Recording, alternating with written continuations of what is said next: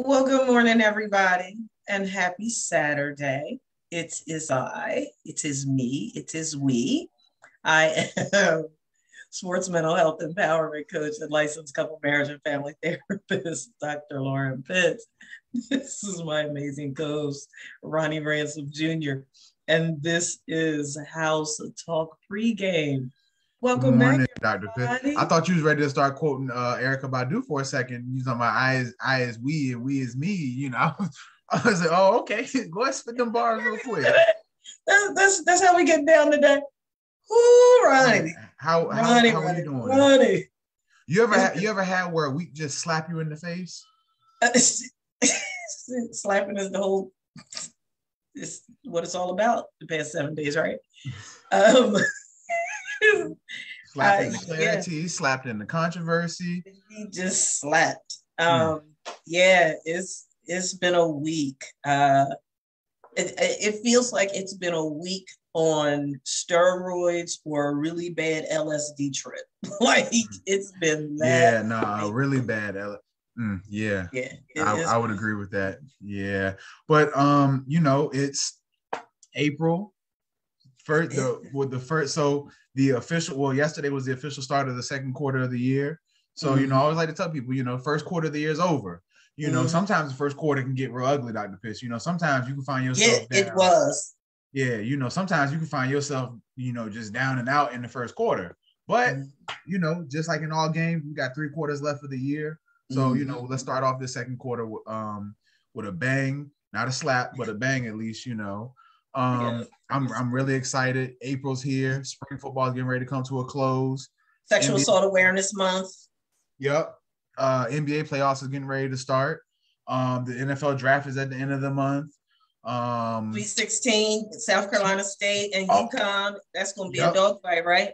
Oh yeah, and we got UNC Duke tonight. The first Yeah, time ever yeah. in the NCAA tournament, and this possibly could be this is Coach K's last season. I Yeah. mean, I'm a Duke fan, so I've been talking trash to Tar Heel fans all week. So what better way for Coach K to go out than beating his arch rival in the Final Four? Super excited for that. Today is a great day. Like, ain't no clouds in the sky. We forgot something. What we forget? And I don't remember his name. You Todd Bowles. So Bruce Arians retiring and going to the front office for the what's them people, the Buccaneers. Shout out Tom Brady for that. Yep. And Bowles, right? He's taken over as head. And that's yep. Yeah, he got promoted to head coach. Yep. So he got promoted to head coach for the Buccaneers. So and Brady, of course, came out of retirement. Not that anybody was surprised about that. So it's like everything. It has just been like this massive athletic and celebrity explosion of stuff that is just rich in clinical data. You know what's crazy? Like talking about everything that's happening today, all the sporting events that happened today, like that, like I feel so hyped now. I feel like I got a game to play today. Like I'm ready. But even talking about being hyped up and even having that that feeling. Once again, y'all, we always want to remind y'all that while y'all are listening to us live on HSRN, well, y'all listening to us live on Facebook right now, but you can also catch us on HSRN right now at 11 a.m. Eastern Standard Time. We like to compete against ourselves, but not only do we like to compete against ourselves, you can also catch us on Saturdays at 10 p.m. while we compete against the Quiet Storm and Slow Jams each and every Saturday night. And if you don't get a chance to catch us out on Saturdays, check us on Sundays after you go to church, praise the Lord, all that good stuff at 6 p.m. to start your week off the right way. And remember, HSRN is empowering the HBCU family's head, heart, and hands to deliver the impact we all know it can. So don't forget to catch the other lineup of great shows on our network as well. A lot of great shows, a lot of great gems being dropped. So make sure you catch those as well. Yes. Dr. Pitts, we got a really great topic today. Like, we want to kick off Domestic Violence Awareness Month, and we're definitely going to highlight that. Sexual Assault Awareness Month. I'm sorry, Sexual Assault Awareness Month. My bad. Don't slap me. I apologize. Don't slap me. But we got a great topic for y'all today, and our topic is talking about mentorship and creating a partnership for athletic success. And we know that mentoring works. Like anybody who is successful probably has a great mentor. You know, research conducted across diverse settings and individuals has shown that mentoring works and leads to such positive outcomes, such a higher performance, faster career advancement, positive emotional states, and psychological growth and development. So we're going to be talking about some of the benefits of having a mentor, whether it's in your athletic career, personal career, professional career, spiritual, whatever, all aspects of your life, having a mentor that can be well-rounded and better your life. We're going to talk about the benefits of that. Also, we got a lot of HBCU news to catch y'all up on today. A lot of things moving on in the HBCU world. We got a great mental health tip of the week to talk about this week because it had the whole world in an uproar. Literally, the whole world was slapped by this news, caught by surprise. You know, so we're going to get into that in a few seconds. But Dr. Pitts, did you have anything before we get into this mental health tip of the week? Yep, I just wanted to reiterate, and then I'm going to do it from now until the end of the month or until the event, that on Saturday, April 23rd, the Speak Our Truth organization presents the second annual charity pop-up shop that is supporting survivors of rape, sexual assault, and gender violence. It's being held here in Arlington, Texas from 9 a.m. to 2 p.m. Central Time at River Legacy Park at 701 Northwest Green Oaks Boulevard in Arlington. It's going to be an extreme hip hop with Natalie event going on. Tickets are only $15. You can go to speakourtruth.org and get your tickets, even if you're not in the DFW Metroplex area. I would still encourage you to scoop up 3, 4, 5, 10, 20 tickets and donate them for Sexual Assault Awareness Month. Donate them to a domestic violence intervention shelter. Donate them to a high school or a girls or young men's organization, because sexual assault happens against, you know, all genders. It's everywhere. It doesn't discriminate. And let's support this. I'm going to be speaking at the event, Ronnie, and part of the panel discussions that are going to be going on that day. So really count it an honor and a privilege to be able to participate in this event and to support creating heightened awareness in Black and Brown communities all over the DFW Metroplex area and really all over the world. So don't want to miss that, and hope you all will see the value in scooping those $15 tickets and supporting the organization and the effort. It's going to be a great time.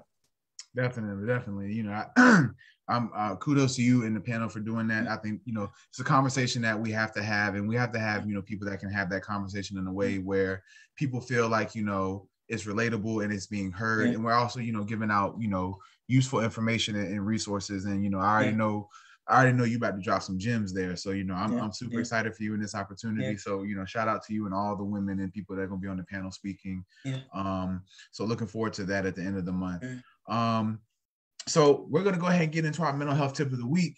I'm going to set the scene, and then I'm going to let Dr. Pitts take over because we definitely have some takes on this situation that we're getting ready to talk about, you know, and everybody knows. So this past Sunday, you know, the Oscars was held, and, you know, let's be real. Nobody really watches the Oscars anyways. You know, Oscars is, out of all the award shows, probably one of the most boring ones. So to make a long story short and a short story long, so Chris Rock, comedian, legendary comedian, all that good stuff, was on stage getting ready to present an award for, I think, the most outstanding documentary, which Questlove actually won that award that he presented for his documentary. So shout out to Questlove for winning that, because I haven't seen it, but I heard it was a really powerful documentary. So in the meantime, so before all that happened, so Chris Rock was up there, you know, and for those who are familiar with the Oscars, most times they bring comedians up there to present awards, and, you know, to try and make, you know, the celebrities and more relatable to the public, you know, they have these comedians come up there and, you know, they roast them, you know, they, you know, take, you know, lighthearted jabs and stuff like that. Maybe, you know, maybe a little low blow here and there to try and, you know, humble them in their own way of doing that. So Chris Rock is up there, and Will and Jada Smith, you know, are sitting in front row. And so, you know, Chris Rock is, you know, looking through the crowd, you know, pointing out people and stuff like that. He gets to them. So Chris Rock, you know, looks at Jada and says, "Hey, Jada, you know, what's up? You know, can't wait to see the new G.I. Jane 2 movie." And, you know, laughed like everybody in the building did, you know, a little chuckle. And it was at that moment that, you know, Will Smith got up, proceeded to walk towards Chris Rock, and slapped him. Slapped him, turned around, went back and sat down. And, as Chris Rock is, looking like, well, what the hell just happened? Will Smith yells out, "Keep my wife's name out your, bleeping mouth." And Chris Rock was like, "Bro, it was just a G.I. Jane joke." He's like, "Keep my wife's name out your effing mouth." And, so it was that. And then I think that's when people, in the crowd were like, "Oh, Will must be serious." So then it went to commercial and whatnot. Then later on, Will ended up winning his award for, best actor in a movie for King Richard and everything. And, he gets up there and, he half-hearted, well, I'm not gonna say half-heartedly, but halfway addressed the situation and, tried to tie it into the significance of his movie. So Dr. Piz, I definitely want to hear your thoughts on this and what you thought about that whole situation. So, like many people did, I woke up to all of the clamor and chatter about it on Monday because, interestingly enough, I had gone to bed at like 8 o'clock on that Sunday. Like, I was exhausted. So I was in the bed, sleep when the slap happened. And my first thought was, before I had pulled the video to look at it, I was like, well, was it serious? Like, was it staged? Did it, was it something that they had just incorporated in? And, my sister and my husband and different ones were like, no, I think it was real. I was like, okay. So I pulled up the video and I was like, oh, that does look a little real. And then, go back. I tell you, Ronnie, I wasn't, honest to goodness, I wasn't moved one way or the other by the slap or the joke or anything like that. I definitely think that the situation could have been handled differently. What I did find myself getting annoyed with was in true media fashion, in true, public eye, how people just went into attack mode. And so oftentimes we see that, right? And it's really easy when you're living life in the public eye, you're a target. There's a bullseye on your forehead, your back, your chest, and every place else. It's fair game. So I want to give my mental health tip within the context of the dangers and the damage that judgment and criticism does. And I want to start out, Ronnie, by saying this, and this might seem strange, but as I flesh it out, people will get it. You see what that says? What does that say, Ronnie? Neutral. Right. Everything that we encounter, every circumstance, every event that we encounter in life, Ronnie, is neutral. And people can argue me down about it. I already do not care. It's every event, every circumstance that we encounter in life is neutral. Well, Dr. Pitts, why do you say that? Because it is. And I'm going to prove it. Our perception and or our perspective is what determines the meaning that that slap had and that whole incident, right? Our meaning determines our relationship with the circumstance. And our relationship with the circumstance is what governs our experience. And here's how I want to flesh it out for you. Glass half full or glass half empty. It all depends on who's looking at the glass, correct? Mm-hmm. Breakup or blessing in disguise. All depends on how you're viewing the circumstance. Trash or treasure. Obstacle or opportunity. We all get to decide how we view the slap. We all get to decide how we view every situation and circumstance in our lives. From a clinical perspective, because I watched the video several times and listened to it, and I said, what is coming up for me through my clinical lens? And I'm not gonna lie, my initial giggle was, well, if in fact it was real and it was not staged, people clearly forgot that Will was born and raised in West Philly, and that he grew up in a home with DV. domestic violence, for those who don't know what DV is. And then I thought about, how do adverse childhood experiences impact us in adulthood within the context of our ability to regulate our emotions, our tolerance for frustration, our ability to be impulsive or not. And the reality of it is, and many people touched on the fact that when Chris first started telling the joke, Will was laughing until Jada's expression changed, right?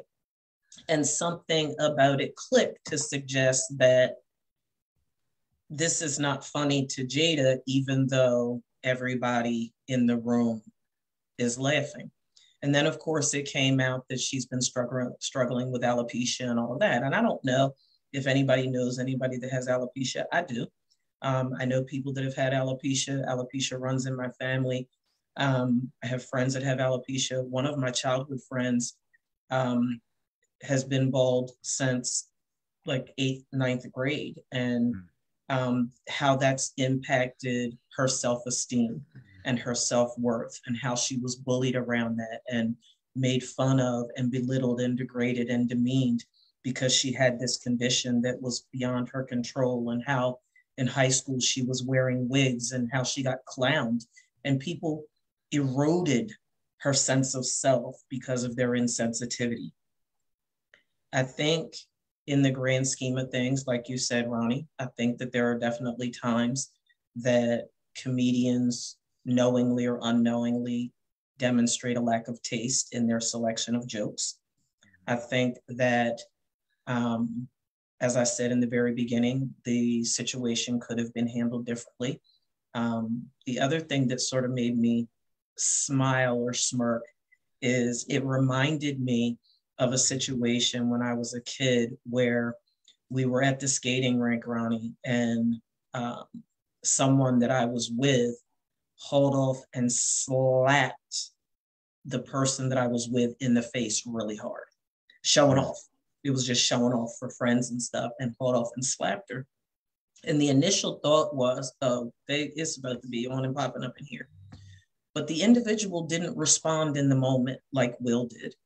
The individual was able to maintain their composure, but they were seething.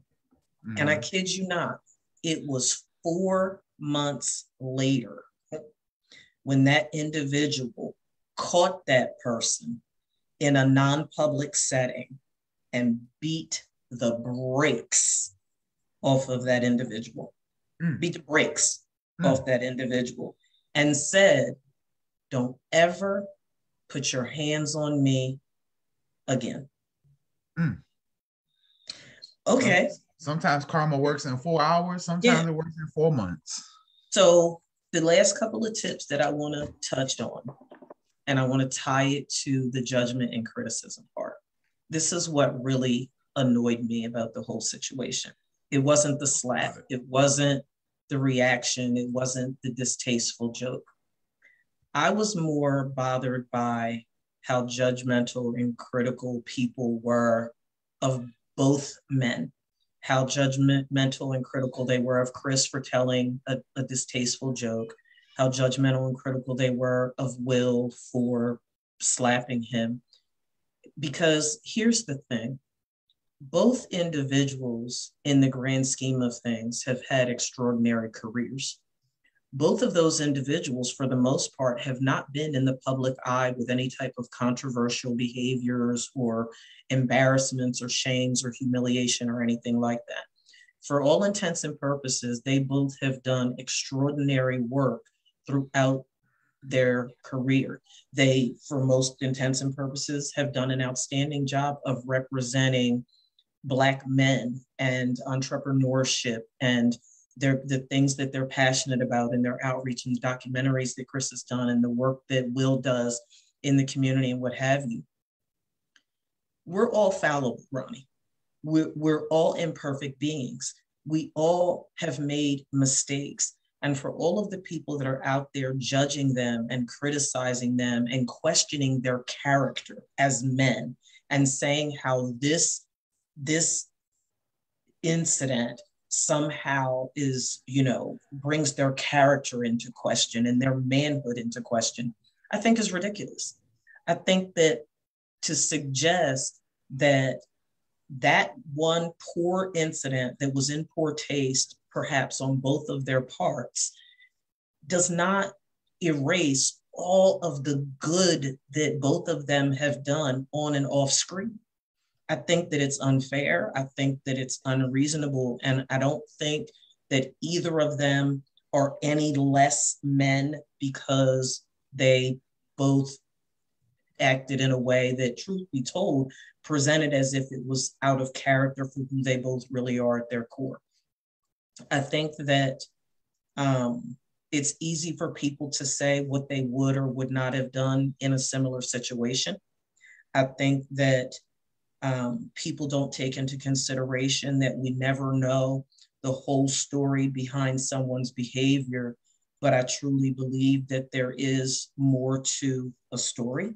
When I think about, and this is my clinical brain, Ronnie, when I think about the fact that hypothetically, say there was a previous conversation between Jada and Will where something else had transpired that we don't know about. And she said to him, "You didn't defend me. You didn't stand up for me. How can I ever feel safe with you?" Or whatever. And that came back to his mind when he saw the expression on her face. And that's why he behaved so impulsively. Who knows? We don't know. But there's always a backstory. There's always more to the story. The situation could have been handled differently, but it wasn't. So, okay, it's squashed. It's a week out. What can we learn from it? What can they learn from it? What could be done differently? They both apologized, move on, get past it, leave it alone. And oh, by the way, what would we see about all the people that are really, really, really going in on either one of them and on Jada? Because from what I understand, from what you're getting ready to share, there's more that you want me to speak to. I'm good with that too. But what would we see if we shine the spotlight on people's lives who are just ripping all of them to shreds? And that's all I have. Like, it's like, okay, they screwed up. Get over it. Get over it. My guess would be that neither one of them will do it again. Or maybe they will. And whatever. We all got stuff. Like, yeah, that's what I have. Like, stop being so quick to judge and criticize people. Go ahead. Ronnie, you want to talk about Jada and you want me to comment from a woman's perspective? I'm definitely going to answer everything you just said. I definitely got a rebuttal to that. To your point about outside of the careers, yeah, both their careers, I think we can both say, they both have accomplished careers. I don't think nobody's taking that from them. Mm-hmm. However, so I have a couple viewpoints of this. Mm-hmm. First and foremost, I truthfully do not feel like the event was real. Okay, you feel like it was staged. I had a client that thought that too. I will say the reason I feel it was staged is because of this. Now, this is my first theory. My first theory is because, like I said earlier, nobody really cares for the Oscars, so they needed something to boost the ratings. They needed something that was so like, they love it. They love to grab attention. They needed something that would grab attention. Mm-hmm. Boom, you got it.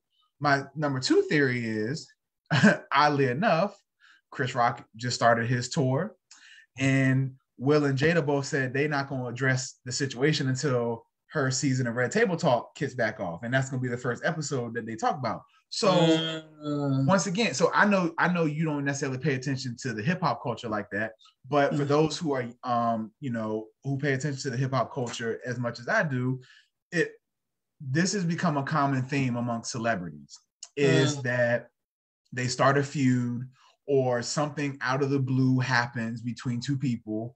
There's this riff or beef or whatever. And then oddly enough, they got projects coming out. So they needed something to garner attention for them because they haven't been, like, now granted, Will was there because he was nominated for a movie, for whatever. However, now let's get to the actual situation at hand here, because oddly enough, this situation does happen amongst common folk.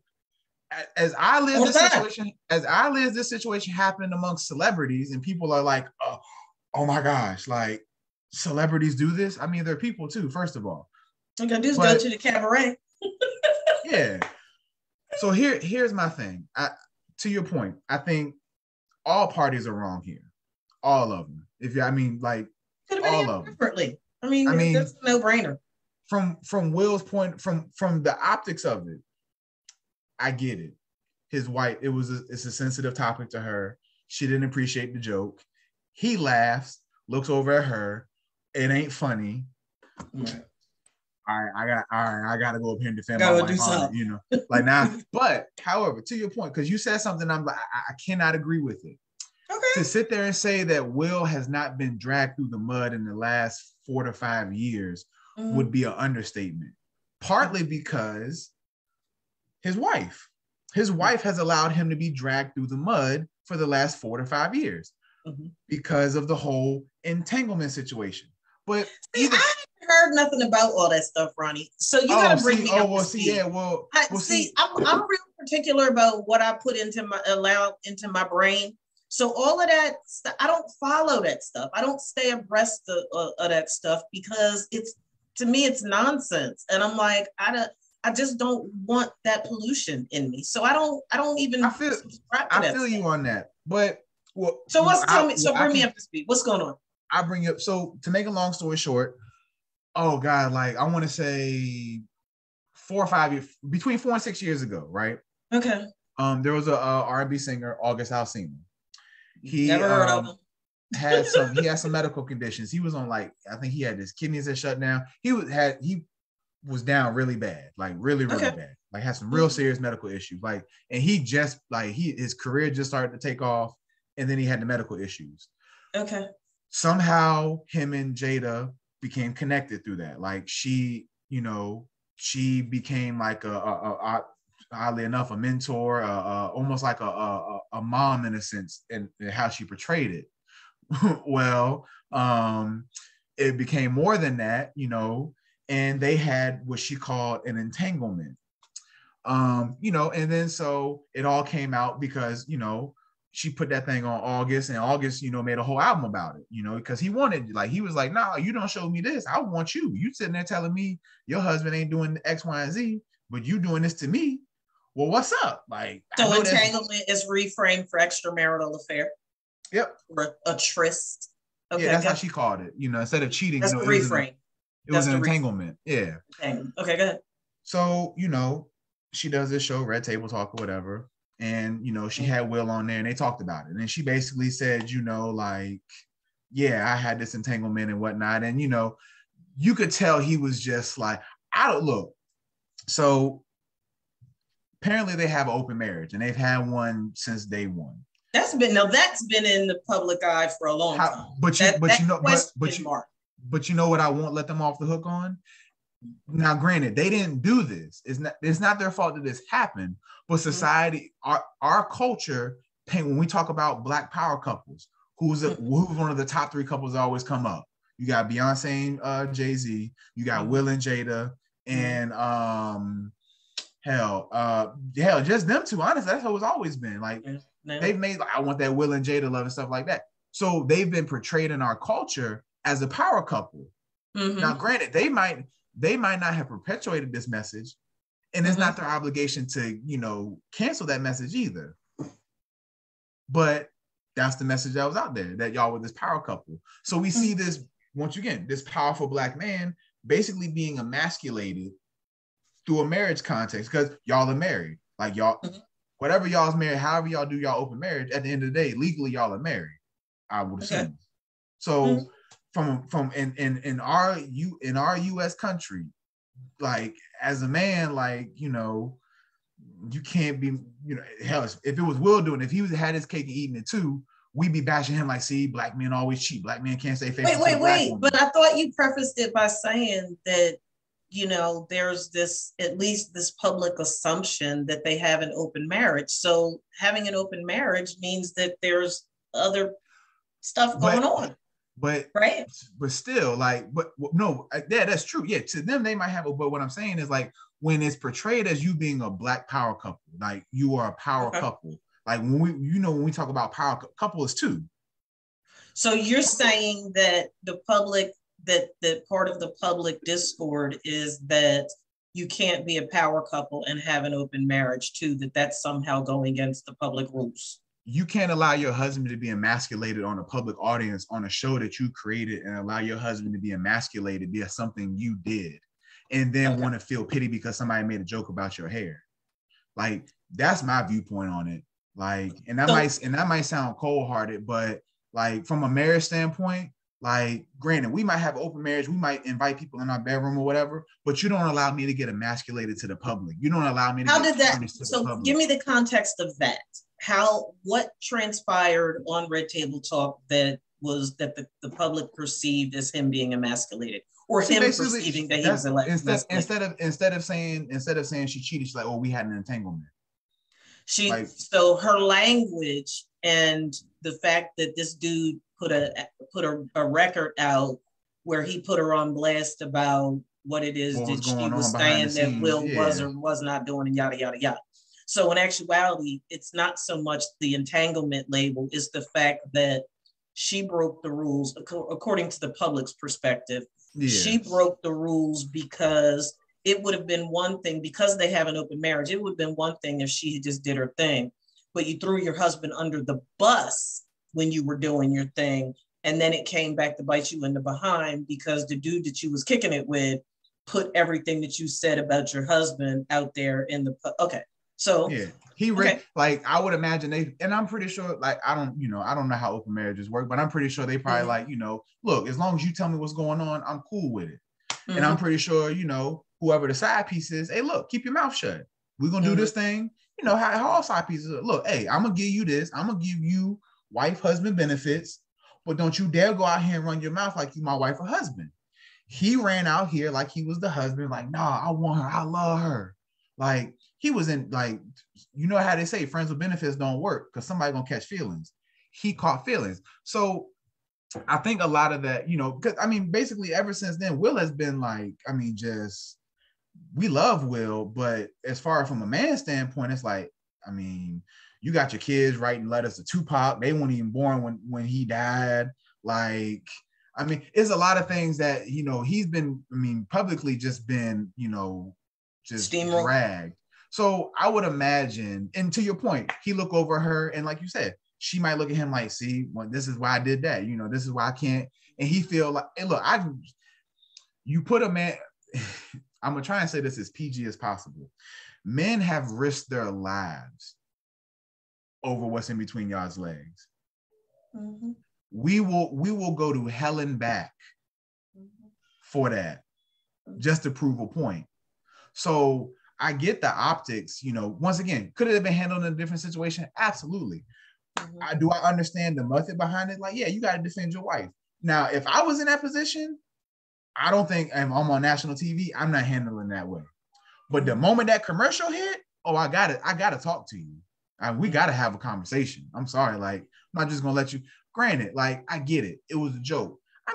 Hell, once again, I know there's one thing that Black women are sensitive about more than anything, it is their hair. And I totally respect it, understand it. I get it. So yeah, was it an insensitive joke?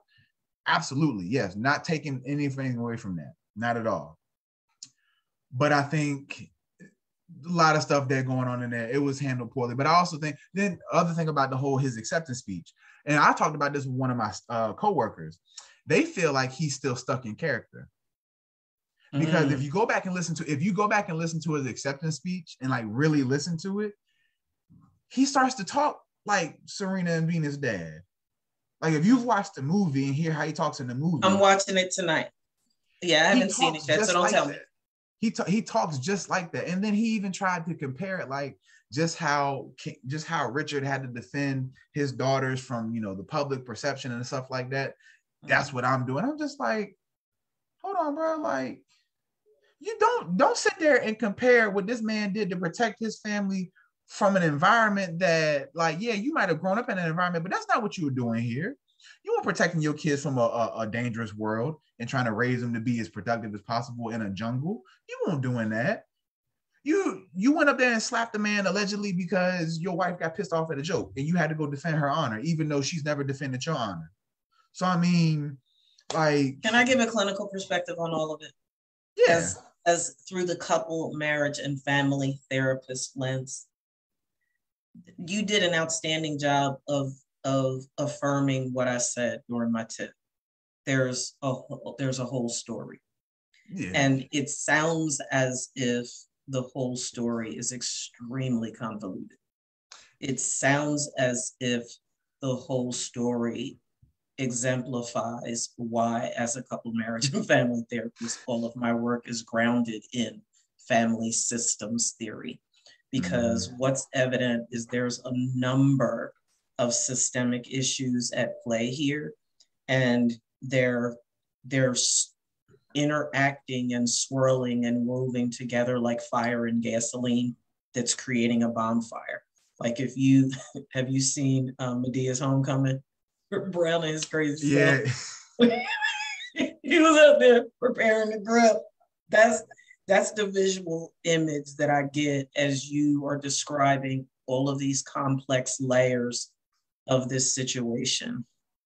And what's evident to me is that each of them, it sounds as if, could benefit from individual treatment with you and couples therapy and families therapy with me. I don't know. Like, see, I was just talking about, like, I have a coworker who said that, like, that's one of their goals is to, like, work with, celebrities and whatnot. I was like, in my mind, that would be cool. But also, like, when I think about celebrities and people in positions of power and stuff like that, the one way I think of it is they are privy to information and knowledge that is far and above my pay grade. So, even as clinicians, we're privy to a lot of information that, we can't share, rightfully so. Right. I just don't know if I had a celebrity client, depending on how, what, A-list, B-list, they A-list. I don't know if I want to know everything, you know what I'm saying? Like, yeah. Well, it's within the context of what would be bringing them into therapy. So they might not be in a position to have to disclose stuff that you wouldn't want to know. But, like, it's honestly, like, I know people put a lot of stock in the. I learned at an early age, don't put stock in the celebrities. Like, I've never put stock in. They're human beings. Yeah, but like, when you think about what a celebrity is, like, think about, like, we know at the end of the day, just people as a just general, whether you are A-list celebrity or you live in a trailer park, everybody loves attention. Everybody that walks this earth in some way, shape, or form. Some people like it more than others. Some people can do it out in stretches. But at the end of the day, people like to be recognized. They like to be affirmed. They like to be validated, and they like attention. When I think about celebrities, I just think even just from a clinical standpoint, like, because when you think of most celebrities kind of have like the same story and MO, like, especially if you're a young adult trying to become a celebrity, you grind and grind and grind, and you are literally auditioning to be somebody else, to be validated as your own individual self. Like, you're never, as a celebrity, you're never validated for who you are. You're validated for what role you can portray in a way that captivates people.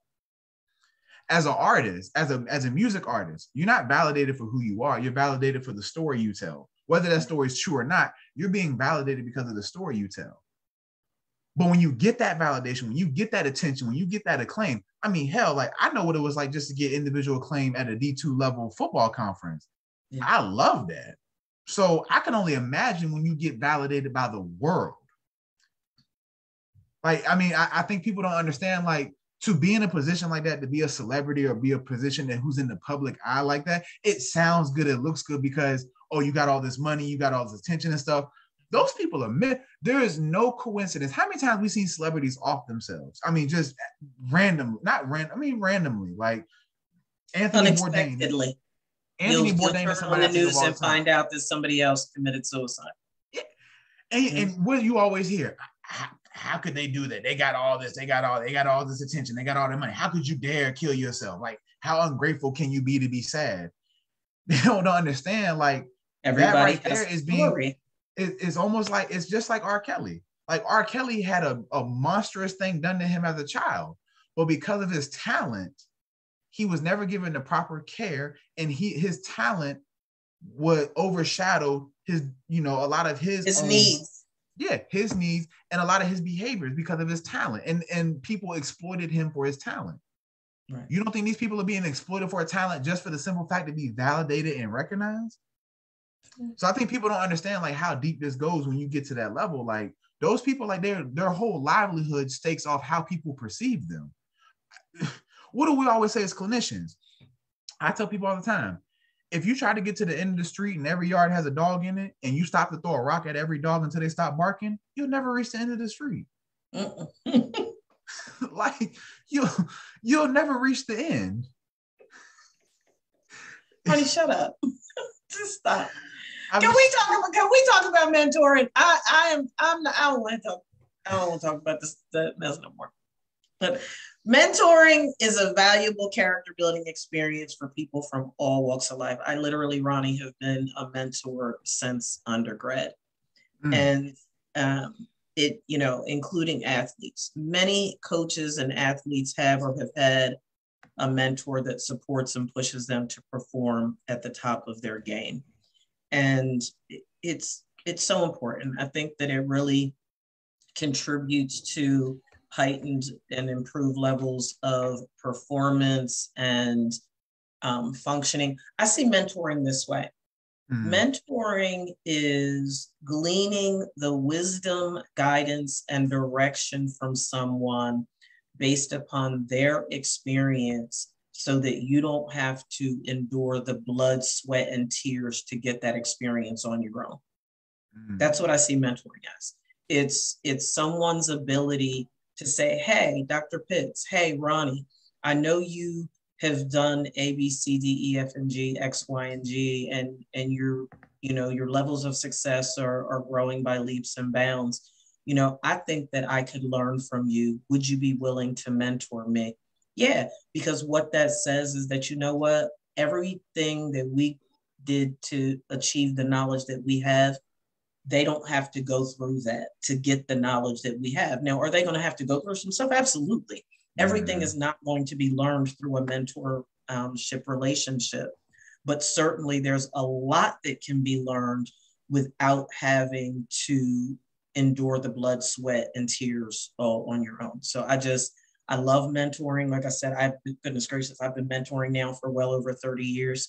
I love it. I absolutely positively love it because it positions me to alleviate folks' pain. It positions me to be able to say, hey, sup, here's some food for you of life, and partake, and you don't have to even cook the meal. I've prepared the meal for you already, and you can eat it and enjoy it without having to labor in the kitchen. There you go. That's a great way to put it. When I think about mentors, what is something that we always say, when we talk about children? It takes a village to raise one, right? That's right. And so I've been doing mentoring myself. Unofficially, I've been doing mentoring since I want to say as early as my senior year in high school. Nice. Officially, I was doing mentoring work for a couple of years once I graduated from college and everything. It was called therapeutic mentoring. Because we could do the therapeutic side of it as well. And we'll definitely talk about the difference between therapy and mentorship as well before the show closes, because there is a distinct difference that a lot of people sometimes, get confused.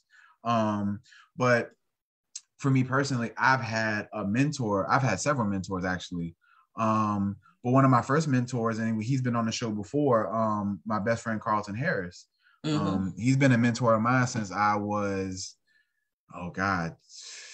15, 16 years old. We've known each other, almost 20 years now. We've known each other 20 years now, but he's been a mentor of mine since about 15, 16. And I always tell people, like, having a mentor is almost like having a second parent, almost, in a sense. Or like having, in my case, it was like having an older sibling that I never had. Even though I have older siblings, I wasn't, raised with them and stuff like that. So I didn't have that in the home, but having him as a mentor, it was big for me. Because, I think oftentimes a lot of kids, and we talked about this last week, when kids get to become teenagers and stuff like that, we kind of just tune our parents out, and we go through this. It's a developmental phase, Right. Parents don't like to go through it, but I think oftentimes parents forget to realize, like, when you become a teenager, you really start to think about how you view the world and how you can start to, navigate and prepare yourself for the world. One of the things I always tell, especially in for my boys who are listening, for my young boys who are out there listening, and for the parents out there, especially my single parents, because this is the real thing too. I always tell the single parents, if you have a son who doesn't have a positive male figure in their life by 11, you're gonna have hell on your hands. Girls too. I was gonna let you speak on the girl. I agree. I definitely agree. I think boys and girls by 11, by that middle school age, you definitely need another positive, whether it's a young adult, older adult, but you need that a positive young or old adult in your child's life out, to complement the parents already.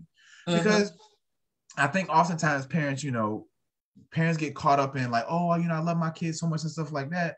But they don't realize, like, well, yeah, as much as you love your kid, you also have to get your kid ready for the world. Right. Because they're going to go through situations that you've gone through as an adult. Now, whether or not you had a mentor yourself, that doesn't mean you deprive your kid of that because you want to sit there and prove yourself right, that I can teach them everything on my own. I can do this by myself. If you think about it like that, I think, Dr. Pitts, I think you would agree with this. It's not necessarily about the kid. It's about you and your ego as the parent. Because you're trying to prove yourself right by using your kid as the experiment. I can prove myself right as a parent. I can validate the little kid and the teenager in my heart by being the parent I didn't get myself. And you think that's because that's what you wanted. But you're realizing, like, your kid is a whole individual. Yeah, our kids share the same similarities and characteristics, maybe even the same mannerisms and behaviors, but they have their own individual mind.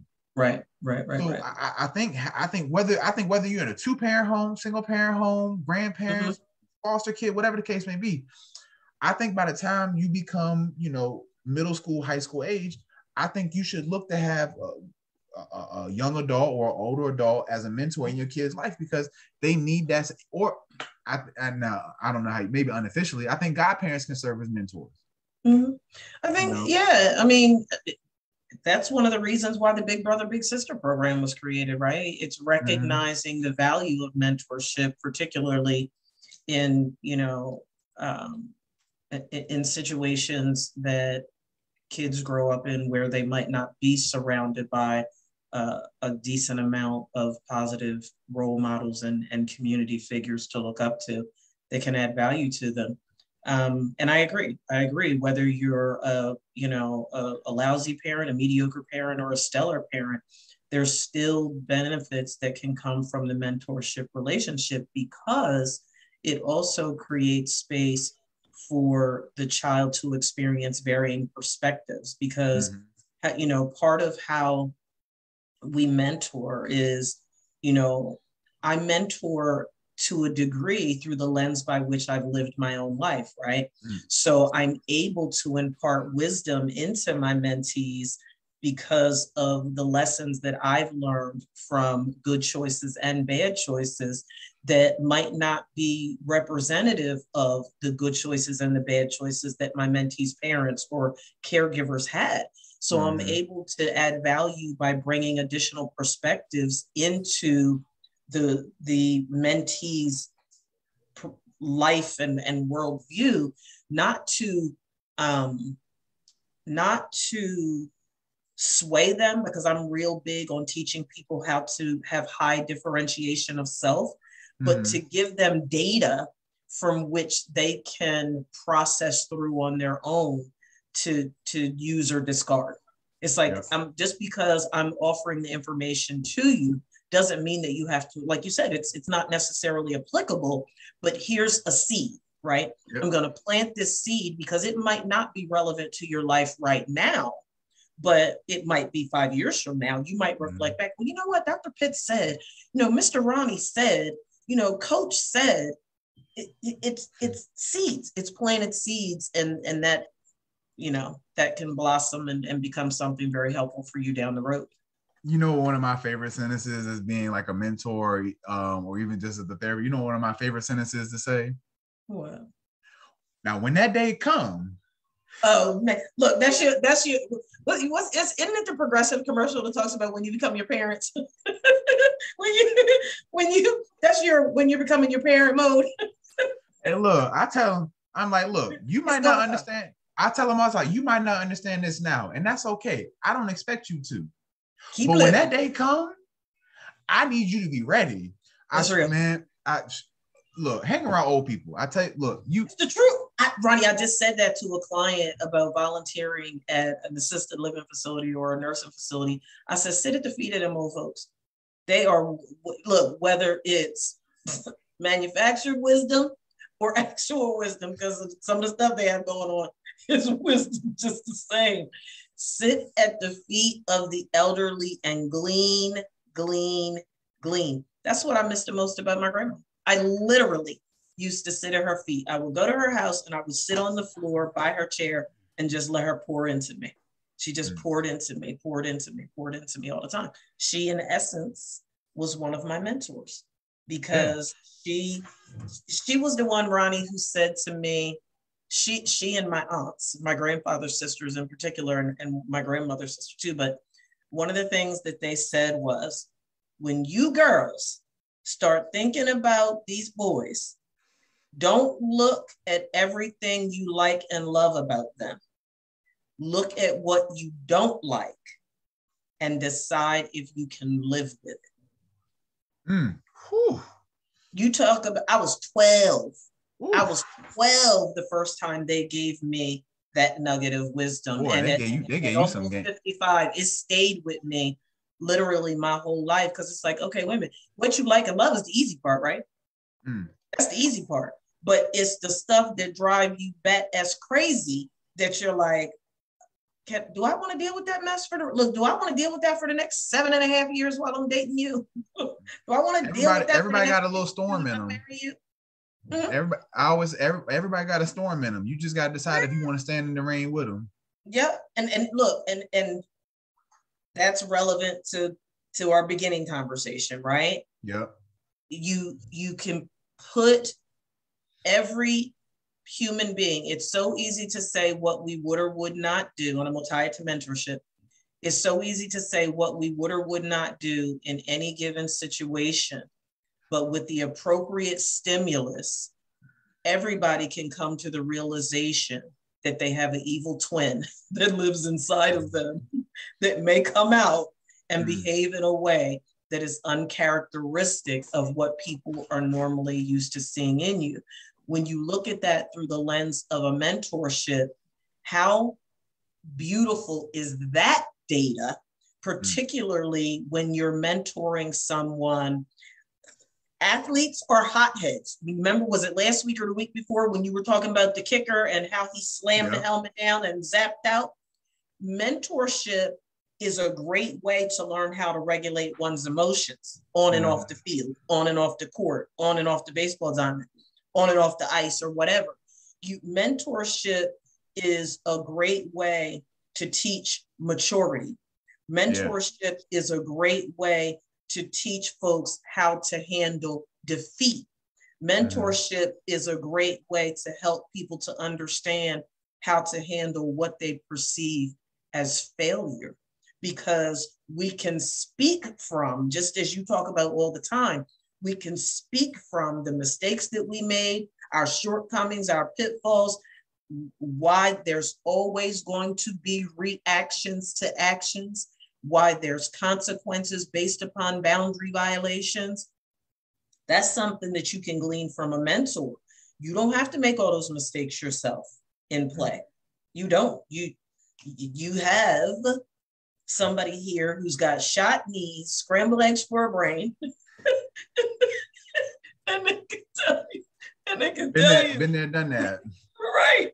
They can tell you how some better ways to navigate athletic play. And because you're a clinician, you can also make the connection for your mentees between mental health and play. Oh yeah. And I guess you didn't have that, did you? What, having a mentor in sports? Well, your mentor in sports talking to you about your mental health? Oh, no, not at all. No. See? No, not at all. So that's your added value. That's your competitive advantage of why you all should be calling Ronnie to be your mentor. Yeah. And I think, I think from a sports lens, when we talk about mentorship and things like that, I think even going back as, I think athletes will agree with this. I think, part of being an athlete, whether, it's little league, high school, college, or even professional, when you're the oldest on the team, when you're one of the older ones on the team, you automatically kind of, I think that's kind of like a prerequisite to being a well-rounded, eclectic player. Is having that, not that it's forced, but it's just like, being able to give, what good is it to hold on to this knowledge and not pass it down? Yeah. And I think I even think, at the high school level, a lot of high schools, it's important to have, a good coaching staff and things like that. But if the coaching staff can't resonate with the upperclassmen, the juniors and seniors of the team, and get them to model the behaviors that the freshmen and sophomores can see, I can tell you this much. As much as coaches like to think that their influence on freshmen and sophomores are impactful, when those freshmen see how the juniors and seniors respond to what the coach just said to them, hey, look, you want to know how somebody can take you seriously? Go watch a senior when a coach get to yelling and stuff and see how the senior respond. Describe that, Ronnie, real quick. What that look like? So my freshman year at State, like when I went to college, I thought, even though Virginia State was a D2 school, like I had people that, had played there and stuff like that, and had played under the coach that was there that recruited me. And, part of it, I think, was probably like, just trying to like, scare the high school kid going to college and stuff like, oh yeah, hey, look, bro, this ain't high school. Like when you get there, like coaches don't play, like they really.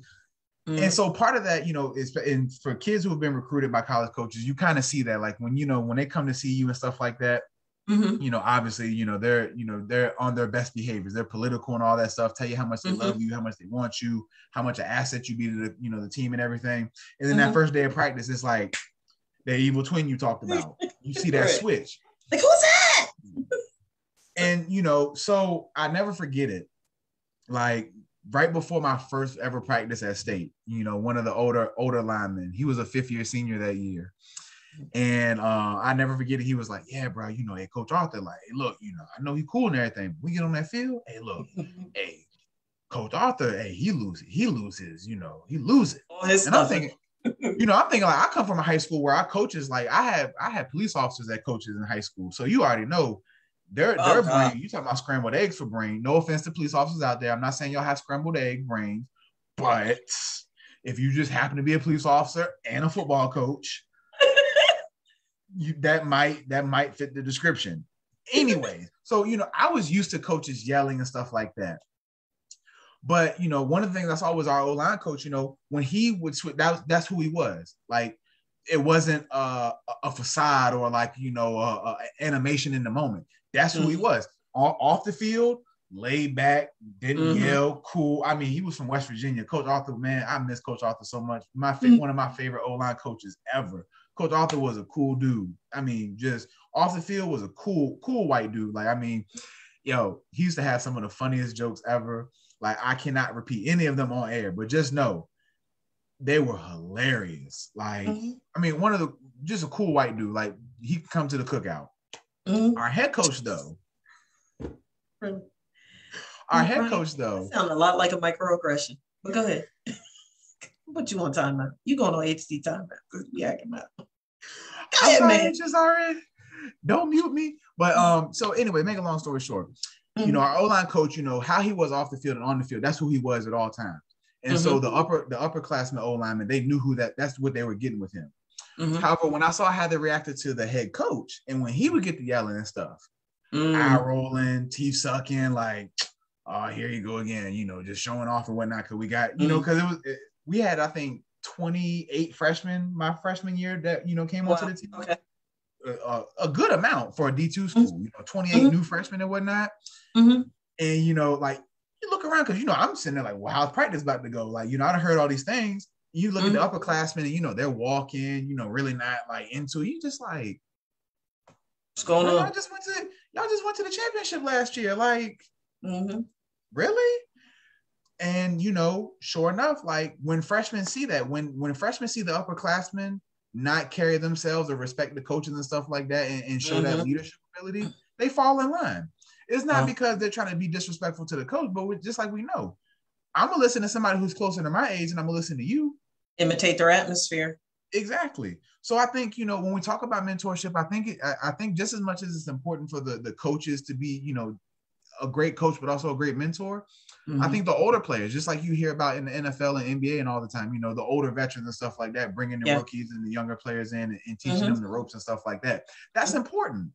You need that perspective. I would imagine when I think of mentorship, just like you said, mentorship is just being able to, you know, impart, you know, wise knowledge onto somebody who might not have, you know, who might be ignorant to the situation. And I say ignorant in a respectful way, because, you know, when you don't know something, you're just ignorant to it. Right. So I think even when you think about going to a new country or a new location, hell, if you're a student athlete and you're going to a new state, or we have student athletes who come from overseas over here to the U.S. and playing sports. So think about how important it is for those who go out of state or come out of the country to have a mentor on campus, a student athlete that can mentor them and really show them how it works. Because one of the things that when you're in a new environment or you're going through a new situation, you want to be able to know that somebody's been through this and you can get through it comfortably. It might not be the most comfortable at the time, but you want to know that there is an end to it and you can get through it. Can I speak to that, Ronnie, when you finish that thought? Go ahead. I'm sorry. No, go ahead. Yeah, you got it. Well, you said that, and it made me reflect upon my freshman year at Howard University and how difficult the transition was for me. Coming at that time, Salem, New Jersey was a very culturally diverse area. It wasn't predominantly Black back then. Matter of fact, it was more Caucasian back then. And the bulk of my friends growing up were Caucasian, and I'm from a culturally diverse family and a, you know, culturally diverse school and a culturally diverse community. And as much as my grandparents and my parents and my aunts and uncles were elated and adamant that I go to an HBCU, I honestly didn't see the value in attending an HBCU then. And when I got on Howard's campus, I kid you not, it was culture shock for me. And that was one of the, like, it was extremely, extremely uncomfortable for me. And it was a very difficult adjustment for me because, and I remember thinking, and I don't remember any of my professors when I was there because it was borderline traumatic. I'm not even gonna lie. But I remember feeling like I'm identifying with my feelings. I'm not judging or criticizing anybody or the experience. I remember feeling that, to me, coming from where I was coming from in life, it felt militant to me. And that's hilarious because people now describe me as militant. But that's hilarious to me. But I remember thinking how militant it felt to me. But looking back in retrospect, Ronnie, I could have navigated that environment so much more effectively had I had a peer mentor or an academic mentor on the campus that embraced me and nurtured me through that transition from a culturally diverse high school and community to the HBCU community, because it is a cultural difference. Anybody? It is a big difference. Yeah. Mistaken. I remember going to FAMU, and when I was working at FAM, and during one of my administrative meetings, before I even started officially working there, I was in administrative meetings, and the executive assistant to President Humphreys at the time said to me, "Baby," and look in her Southern drawl, she said, "Baby, have you ever worked at an HBCU before?" I said, "No, ma'am." She said, "It's a different culture down here. Get ready." And I look, all green. I did not know what the heck that meant, but trust and believe, the first week I would literally, they used to laugh at me. I kid y'all not, total transparency. The first 3 months that I worked at FAM, I started there in August. So I started right before football season started at FAMU as the director of catering. Are you kidding me? Ronnie, I was traumatized. I cried every single solitary day for 3 months. I was the running joke, but I can take it. So but they clowned me. Dr. Pitt, I wasn't Dr. Pitt. Miss Pitt, you crying again? Yo, it's Dad. I thought I was a good caterer until I came here. I don't know what I'm doing. I was pitiful. I was pitiful because even in a professional context, I didn't have anybody mentoring me at that time to nurture me through that transition. So the moral to the story is mentors can serve you athletically, professionally, personally, in so many different ways that can benefit your personal and professional growth. At almost 55 years of age, Ronnie, I have 4 mentors. I have 4 mentors and 2 sponsors. At my age, you're never too old for that added support and that wisdom and that guidance and that direction. It is a beneficial relationship, and I encourage every athlete, high school, collegiate, and professional, have mentors, plural, have mentors, because there's different things that one can add to you. Go ahead. Oh yeah, no, I agree with everything you're saying. And I think, to your point about, because even for me, like when I went to Virginia State, like I went to a school where it was predominantly, I went through, public school where it was predominantly white. And, unfortunately, our education system portrayed, African Americans in a certain way in light that, it wasn't until I got, and you talking about culture shock, like, it was a culture shock. My freshman year, it was a culture shock. I was just like, yo, like, it's crazy. But, I was actually talking about this with somebody who graduated from state as well. And I was like, and I see this all, I see people say it all the time who go to HBCUs. And I think you would agree with this as well. I think HBCUs is the only place in the country where, you see every personality of Black people. I'd agree with that. And now we'll say this though, unfortunately, off HBCU grounds, the only personalities that are acceptable are athlete, entertainer, drug dealer, and things like that. Because being a nerd, being an artist, being music geek, all those other things that you see just on an everyday basis at a HBCU. I mean, some of the art you see, some of the just the groups they have, the experiences, the conversations, the networking, the moment, like the things you have on campus, and it's all Black people. Like you have Black people who are, knee deep in anime and cartoons and stuff like that. You have Black people who are knee deep into science and technology and things that, you get joked on and clowned on, off those grounds. It is like, praised and accepted there because this might sound biased. I'm pretty sure people who graduate from HBCUs feel this way too, but I just feel like everybody who graduated with me from Virginia State, I can't think of not one. I mean, obviously there are a couple people I can think of, but like just from the people I hung around with and know on a daily basis, like everybody who graduated from Virginia State is successful in their career one way, shape, or another. Like, but I also think like having that, we had older class, upperclassmen who will mentor you and stuff like that. I remember coming into my my freshman year, you got linked with older upperclassmen, and if you had any questions program. Or you had any questions or anything, or you needed help around campus and stuff like that, you call them, they pull up on you, and I definitely use my person. I can't even think of her name, but I think she was a junior. And Lord, she helped me out because, man, trying to find classes, within 10 minutes, it wasn't easy. But I appreciated her taking that time out and giving me the game and stuff like that, and how, how it really worked and all that. Because you need the game. You need to know how things work. Why would I want to go make the same mistakes when somebody else made those mistakes already? And I can just learn from that. Yeah. So I think, and as we get ready to wrap up, I definitely want to, kind of just like to organize, our conversation, because we definitely attack this, mentorship from, before we get into some of the tips I have, I definitely want to talk about and have you flesh this out too. Sure. The difference between, therapy and mentorship. And I think a lot of times, even life coaching, because kind of mentoring is in a way, shape, or form, life coaching as well.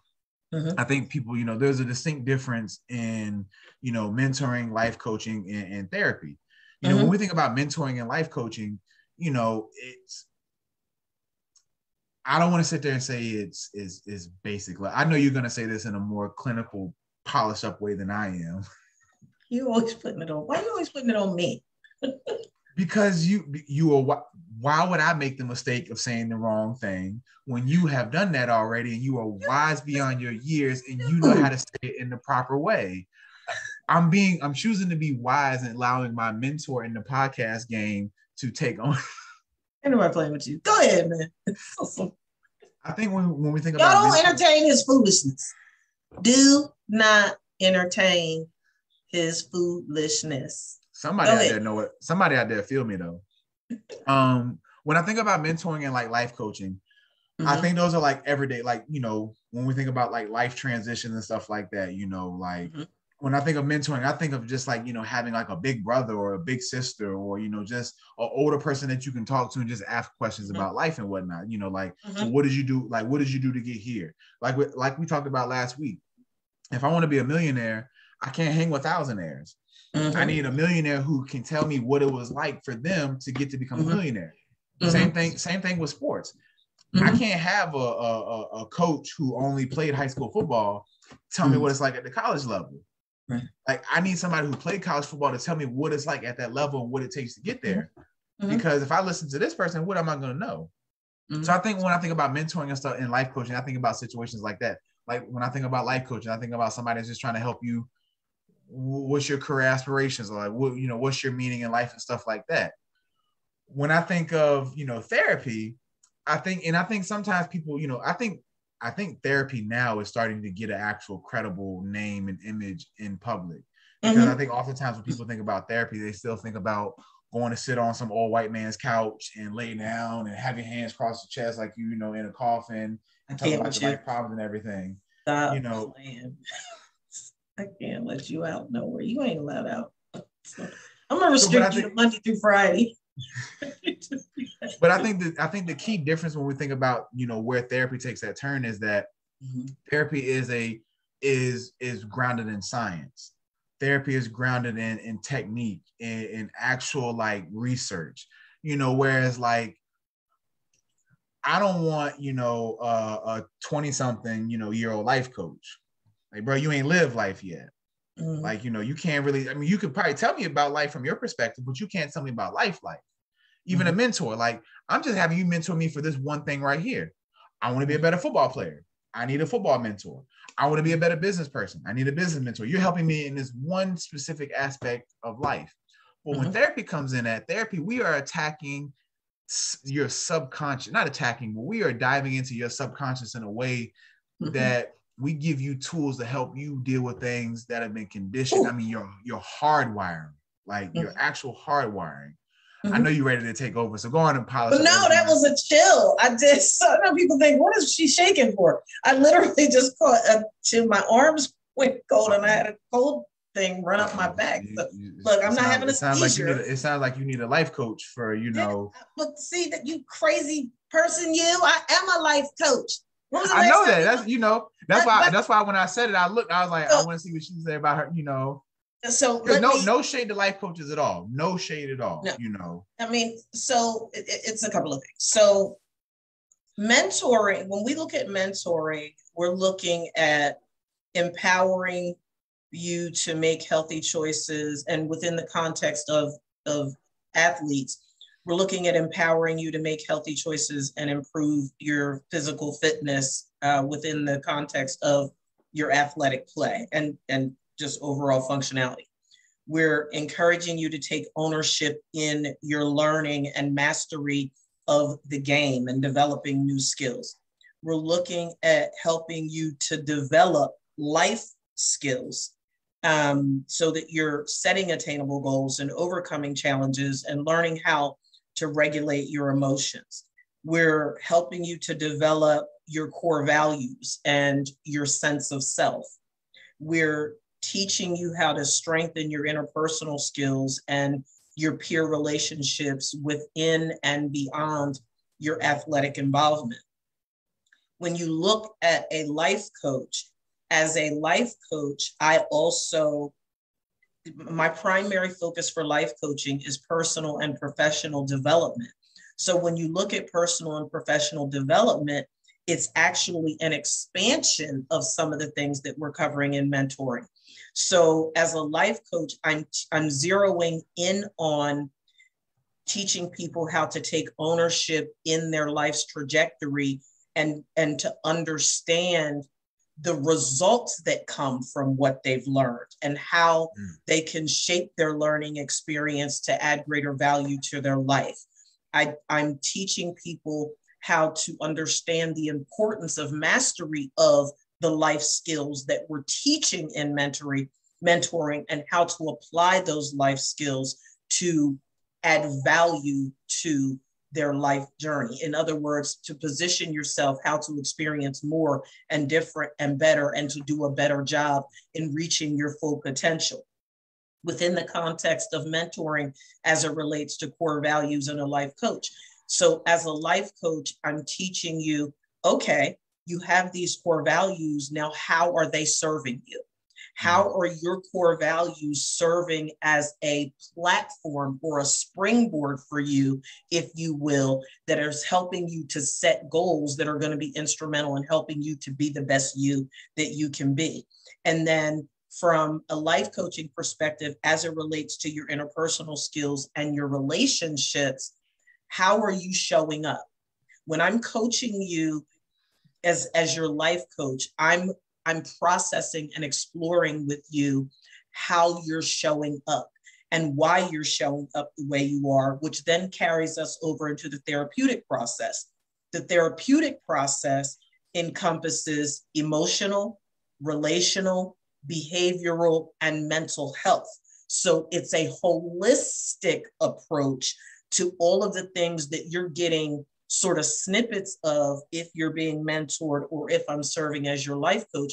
And to Ronnie's point, from a psychoanalysis perspective, we're fleshing all of that out.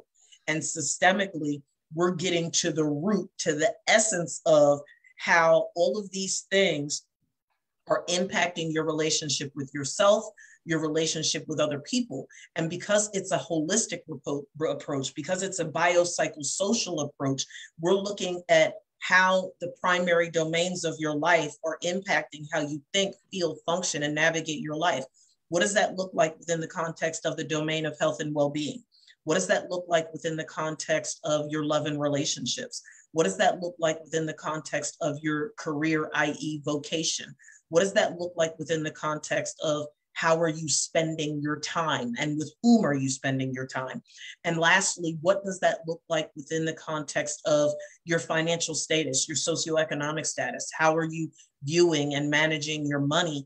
And how is your financial status impacting how you think, feel, function, and navigate your life? Because how you think, feel, function, and navigate your life is going to determine the quality of your relationship with yourself.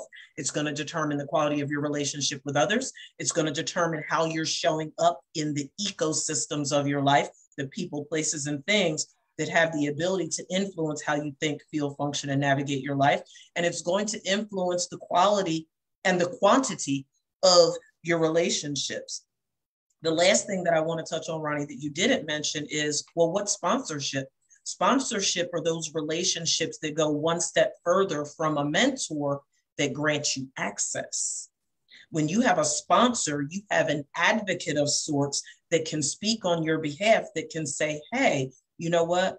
Ronnie is an outstanding clinician. Ronnie is an outstanding former scholar athlete. Ronnie is a great person to come in and run his programs and to add value and to mold and shape these athletes to be better men, to be better scholar athletes, to be better contributors to a positive and productive society. And that sponsor is the person that says, hey, Ronnie, you don't have to knock on the door. I have an appointment set for you where I'm going to take you in and introduce you to the director of athletics at X university. I'm going to take you in and introduce you to the president of X university. I'm going to take you in and introduce you to the coaching staff at X, Y, and Z high school and get your programs into those schools. Mm-hmm. Sponsors give you access that you wouldn't otherwise be able to get on your own. That's the difference between mentoring, life coaching, therapy, and sponsorship. I told y'all. I told you. What did I say? I said, I'm going to say it, and then I'm going to let her button it up, put a bow on it, make it look all good and stuff. Because, yeah, I'm not there yet. That's why she's a mentor. Because what does Steve Harvey say? Don't trip. God ain't through with me yet.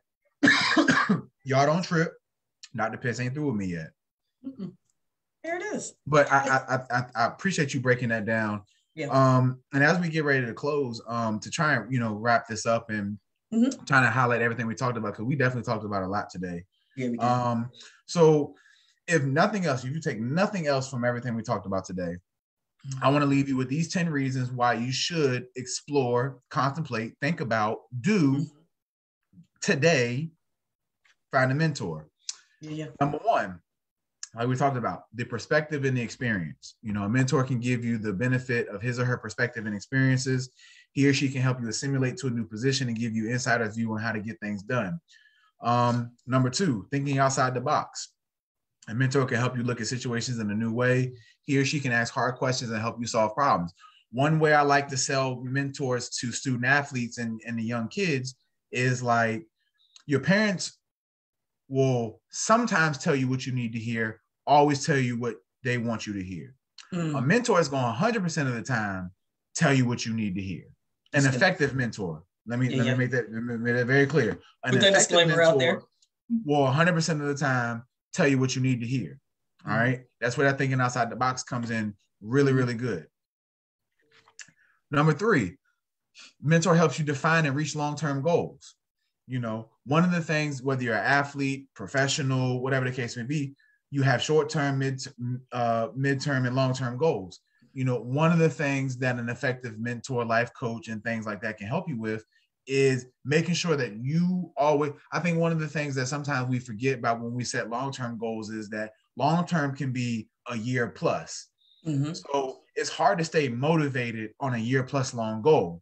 But if I can take that year plus long goal and break it down to monthly goals, hell, weekly goals, that's what having a mentor can do, because a mentor can help you define what that long-term goal is and how to reach that long-term goal through intermediate and short-term goals.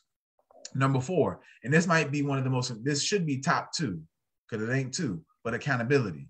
And I think that is huge. Just as much as they tell you what you need to hear, a great mentor will hold you accountable for your actions.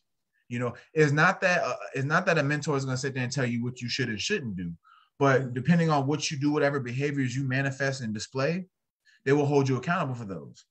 Because a great mentor will catch you if they see you trying to point fingers and blame other people for how you do things, especially like we just talked about, especially if you come from a traumatic background and you develop unhealthy, maladaptive coping skills. A great mentor. Now, obviously, a great mentor will also recommend you to go to therapy for a situation like that. But a really good mentor, especially a mentor who can relate to some of the things that you're going through, they can help you how to regulate those in real time until you can get some real professional help. So being accountable and, really holding yourself to the standard that they are expecting you to, that's really important. Number five is a trusted person to discuss ideas and issues with. Once again, for my student athletes out there listening, you're high school, college, whatever, obviously, you would like to think your parents and family are great people that you can talk to and give your trusted ideas to. But having a mentor, somebody like, once again, one of the great things about having a mentor is they're giving you an unbiased, unmotivated or uninfluenced, point of view. So sharing your ideas and bouncing off ideas that you might not be too sure about who you want to share with, having a mentor as that buffer, as that neutral, like we talked about, that neutral person is important. They can be a champion and an ally. You need somebody in your corner. When you feel like you don't have family or friends in your corner, that's where that mentor comes in at. To Dr. Pitt's point about expanding your contacts and networks, having a mentor who has, is privy to situations, people, events, things like that, having that and building that great rapport. But also a mentor will also show you for yourself how to build that network and expand your contacts as well.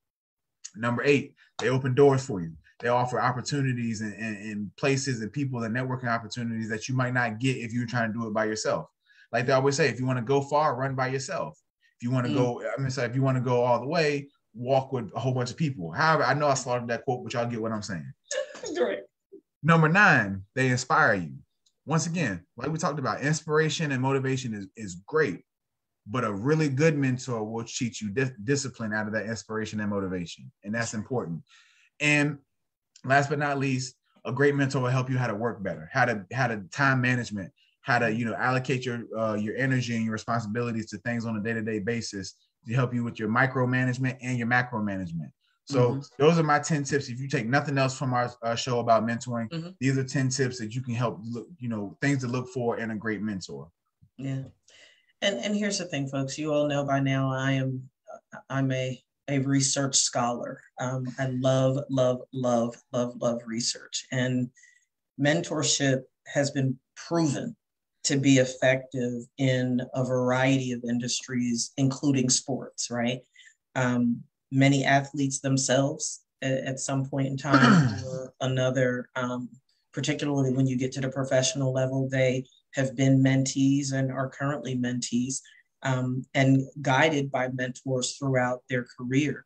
There are plenty of examples of well-known and recognizable mentor-mentee athlete pairs throughout the sports world. And athletes who were mentored themselves are often eager to give back by mentoring someone else, particularly, Ronnie, underprivileged youth. Here's the thing, and again, tying the mentorship piece to the life coaching piece, mentoring programs can also be used to help you in your transition to various career opportunities too. So don't discount that. This is not something that's just one more thing for you to do.